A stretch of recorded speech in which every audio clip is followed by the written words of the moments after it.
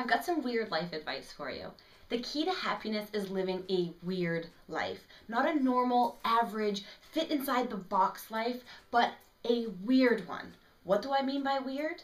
Authentic, genuine, and a life that's custom designed to meet your needs. Not the needs of your family, your friends, society, whoever else is telling you what the hell you need to do in your life. You need to live a life that makes sense to you, not a life that makes sense to everyone else. They get their own life to live. They can play by their rules, and you get to play by your rules.